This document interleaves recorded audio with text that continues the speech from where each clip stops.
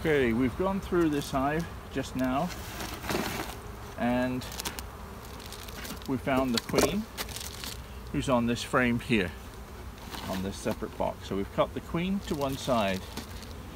So now that the queen is safely tucked away there, what we can do is set up to do a mite check. So whenever you're doing your inspection, if you've come across a situation where you found your queen, just get out your mite checking kit and you're ready to go. So we have our Varroa Easy Check sorted out with some alcohol in here, and that's going to be opened just to one side here. And I've got my half cup scoop ready to go. Now we just need to get the appropriate frame. So we've been through here, that's where I found the queen, and I think just a bit further back here I had a frame with a lot of open brood.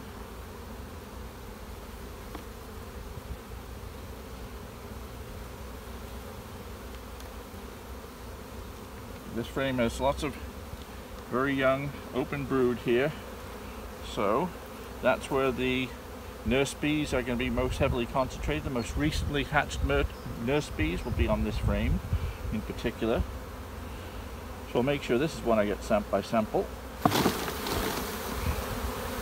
And a lot of the bees will fly out, but a lot of the bees are going to stay behind. And now I just take half a scoop of those bees. These ones are the ones that can't fly. Half a cup.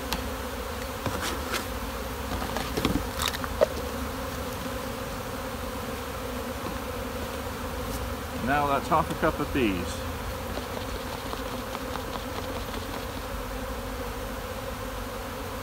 So in the meantime, what I can do, I can put the bees back. I can put my queen back in the hive, so she's nice and safe.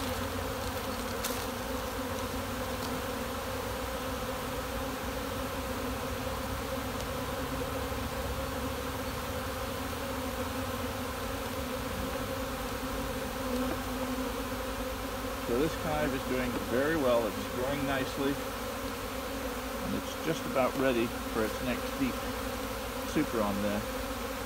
In fact, I'm going to be putting another deep on here because we've got about 6 frames of brood, most of which are just about to emerge.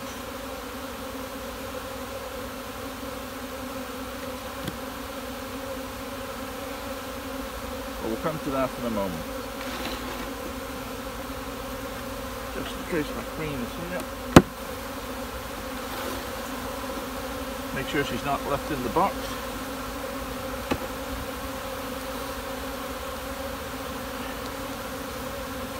And now we can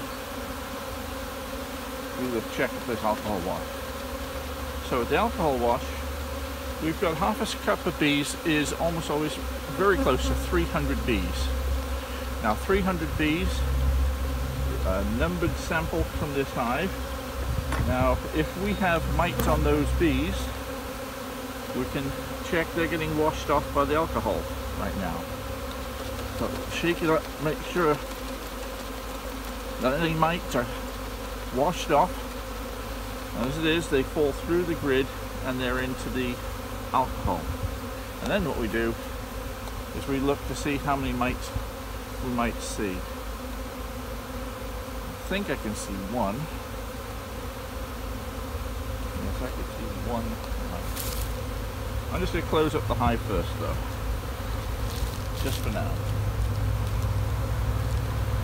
No point in getting them more aggravated. That'll cover it for now.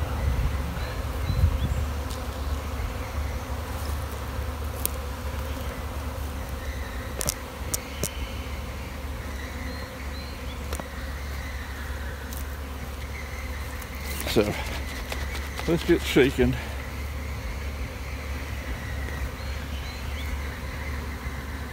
And the mites would fall down in here. That looks like it could be a mite here.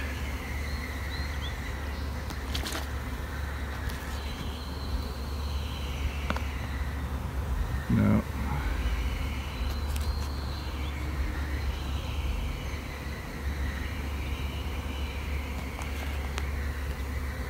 Actually, I would say we've got 0 mites. We're thinking about using a plastic container as it doesn't break when you drop it. I'd say we have 0 mites in that sample. There's the odd bit of bee. They often eject their stinger. There's a stinger here, but those are actually free of mites. At the most, there's 1 mite in that sample. So this hive is doing very well. If I had 6 mites in a 300 bee sample, I'd be at the point at which the hive needs treating. But right now, I would say that that sample was either 0 or 1, which means no mites, or next to no mites. I'm just going to get another super to put on this hive.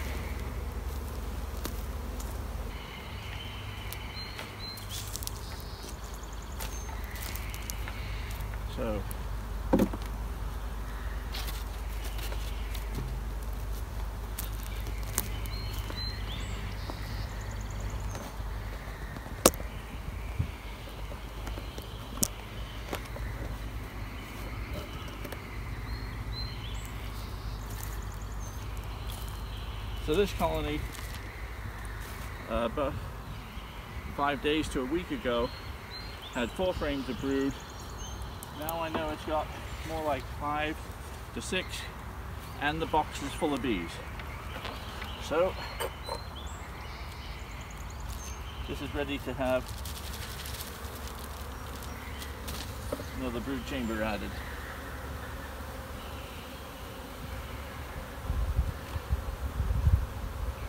So in here I have 2 frames of foundation,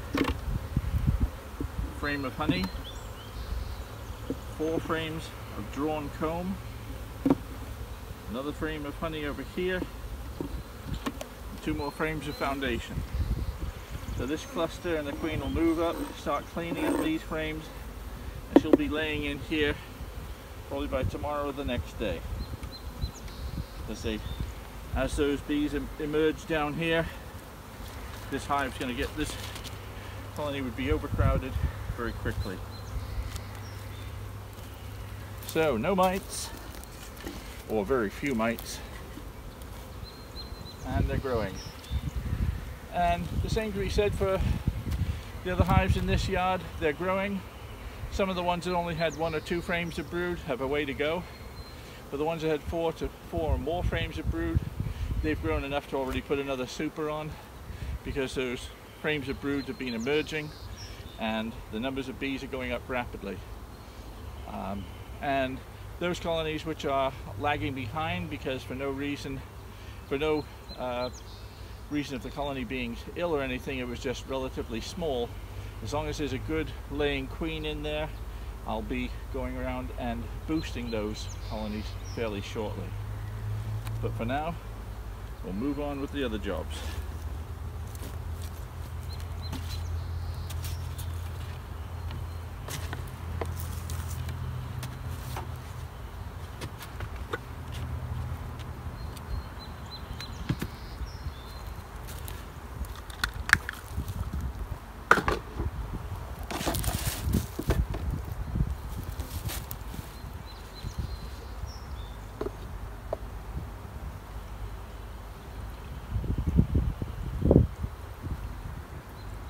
I'll use clean alcohol for the next one.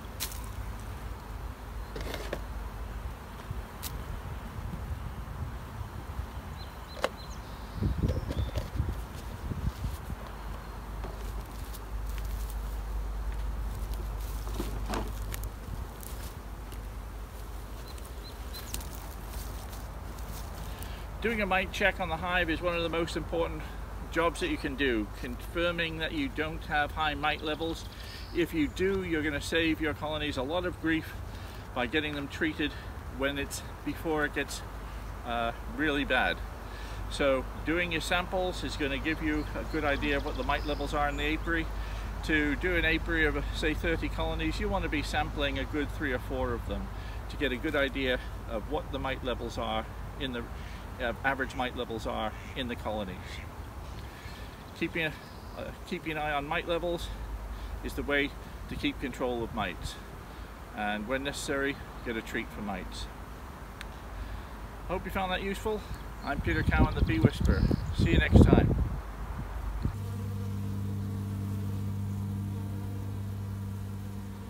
Mm-hmm.